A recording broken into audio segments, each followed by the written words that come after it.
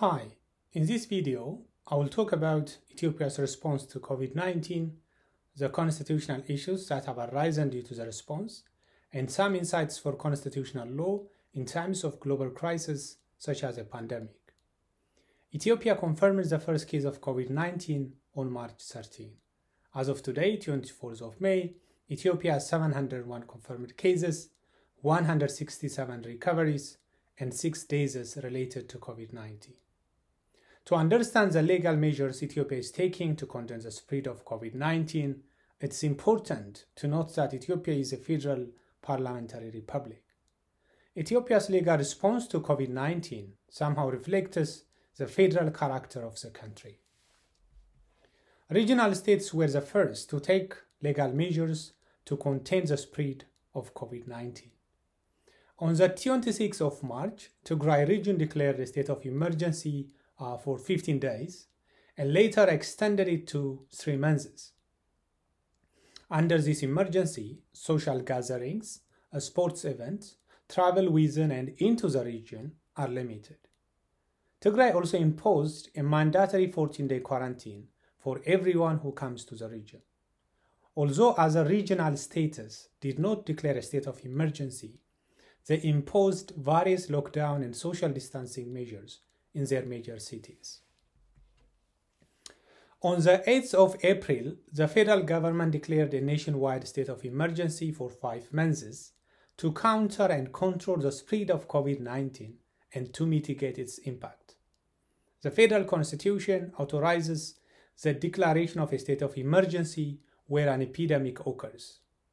The constitution also states that the measures taken should be to the extent necessary to avert the conditions that required the declaration of a state of emergency.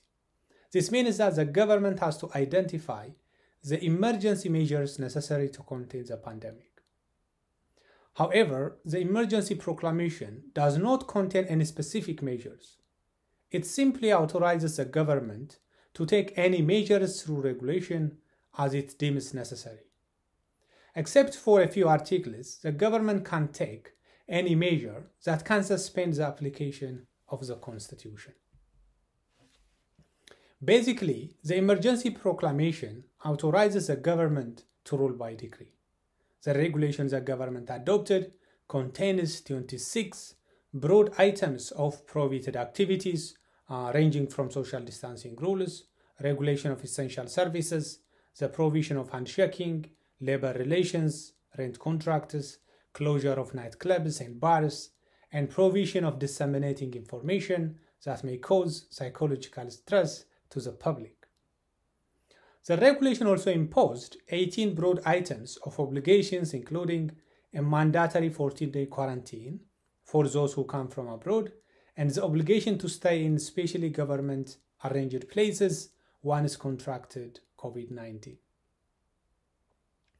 There have been complaints about the abuse of these emergency powers by the police, especially in churches, marketplaces, and in the streets. The Ethiopian Human Rights Commission expresses its concern on the abuse of these emergency powers by the security forces and calls for more restrained emergency power.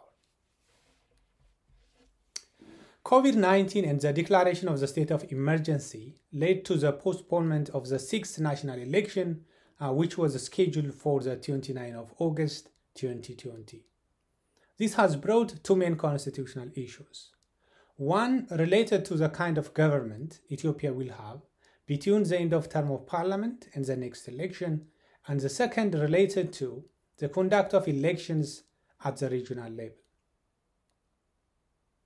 Article 54.1 and 58.3 of the Federal Constitution states that the term of parliament is for 5 years and new elections should be conducted 1 month before the expiry of the term. Due to the pandemic, new elections could not be conducted, and the parliament already postponed the election for an unknown date. This creates a constitutional issue about the kind of government Ethiopia will have between the end of term of parliament and the next election. In anticipation of this constitutional issue, the government commissioned 3 separate studies to find a legal solution. And the experts came up with 4 options. The first option is dissolving parliament. The second is declaring a state of emergency. The third is amending the constitution. And the fourth one is seeking constitutional interpretation. The government took these 4 proposals to parliament, and the parliament chose the constitutional interpretation option and referred the matter to the Council of Constitutional Inquiry that advises the House of Federation in its task of constitutional interpretation. Unlike other federal states, Ethiopia confers the power of constitutional review to the upper house of parliament, which is a representative of ethnic groups. In its referral, the parliament asked the Council of Constitutional Inquiry 2 questions. The first question is, what will happen to the term of parliament and the government due to the pandemic and the declaration of the state of emergency? And the second question is, with what time frame the new election should be conducted after the end of the COVID-19 pandemic? The Ethiopian constitution does not expressly confer the House of Federation the power of abstract review, nor does it authorize the parliament to seek constitutional interpretation in the abstract. The constitution expressly confers the House of Federation the power of concrete review. The Council of Constitutional Inquiry issued a press statement calling lawyers to submit their opinions related to the parliament's 2 questions, including its jurisdiction to see the matter.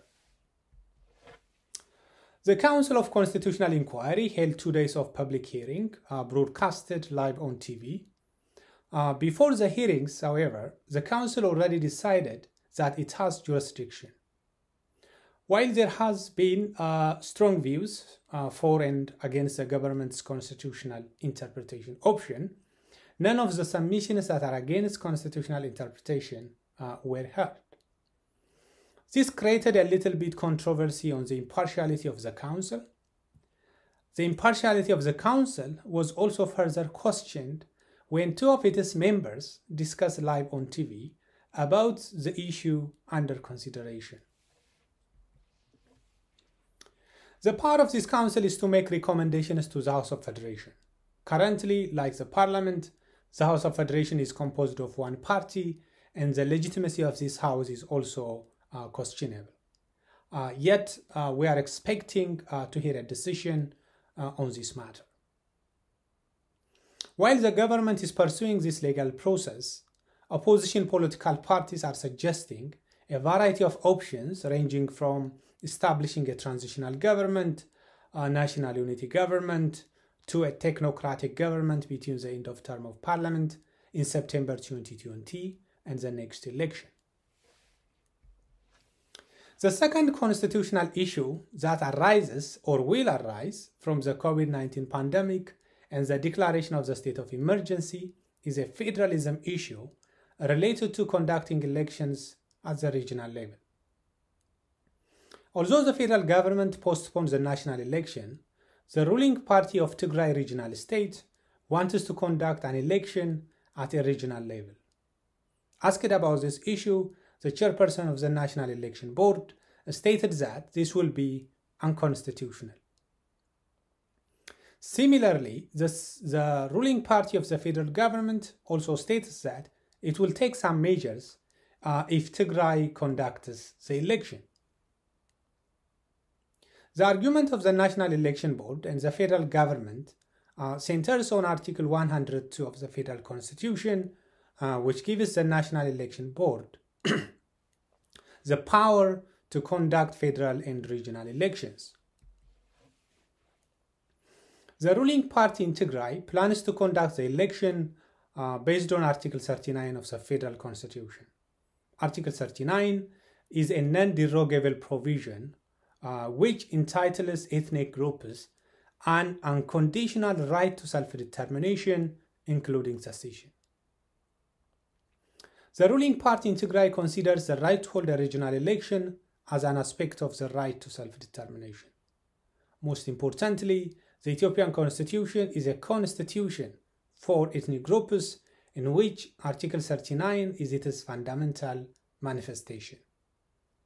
Both the federal government and the regional government have a constitutional basis to support their position, and maybe this may need some sort of constitutional interpretation at some point. But it may also bring conflict between the two governments if they try to settle such dispute outside of legal and political mechanisms. Finally, from the Ethiopian legal response to the COVID-19 pandemic and the constitutional issues that have arisen, we may learn the following about constitutional law in times of global crisis such as a pandemic. First, as COVID-19 exposed the health systems of many nations, it also exposed the functionality of the Ethiopian constitution under such circumstances. States need well-designed constitutions even more in times of global crisis such as COVID-19. The constitutional crises that have arisen related to term of parliament and regional elections have to do with constitutional design. Exercising the right to self-determination, including secession, during a global crisis such as COVID-19 weakens the capacity of states to contain the pandemic. Second, having a well-designed constitution is not enough. We need to have independent constitutional institutions that arbiter difficult legal and political questions that may arise under these circumstances. Especially, we need an independent judicial review system. Much of the controversy related to the ongoing constitutional interpretation issue in Ethiopia has to do with the political nature of the constitutional review body. An independent constitutional review body would have given insurance to all sides of the political spectrum, and the problem would have solved. Third, while it's expected that the power of the executive looms large in crises such as COVID-19, we need other constitutional institutions to play their role. We need Parliament to oversight the executive's implementation of emergency powers. We need the federal system to work, and other institutions such as Human Rights Commission and the Ombudsperson to do their job. Generally, constitutional law has a huge role to play, both to contain the pandemic by providing necessary normative and institutional frameworks for such purposes, and to prevent the executive's authoritarian tendencies.